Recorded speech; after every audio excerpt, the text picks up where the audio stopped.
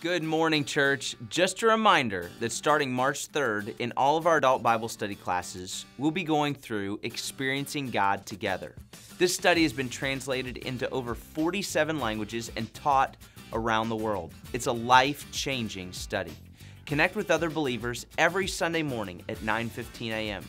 We'll also start the same study on Wednesday nights, beginning March 6th.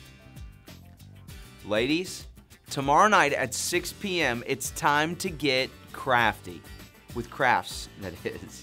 The women's ministry will be demonstrating spring decorating ideas and having different craft centers. Soup will be served beforehand, and there's childcare, but by reservation only. So call the church or sign up online at our website.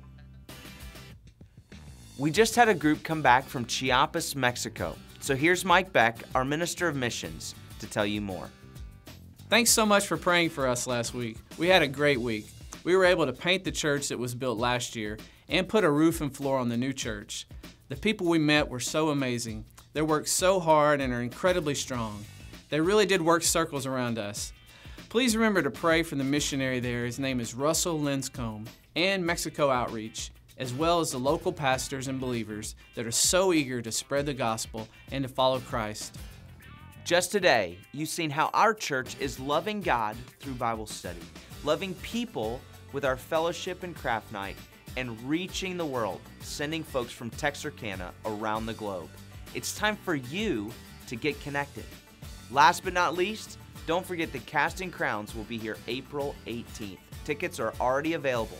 That's it for me, but hey, here's a glimpse of that Casting Crown concert to come. Set me free. World Vision presents Casting Crowns, the acoustic sessions live, featuring Grammy-winning multi-platinum recording artist Casting Crowns and special guest Dara McClain. Join Casting Crowns for the first time ever in this intimate setting for an evening that will inspire and encourage.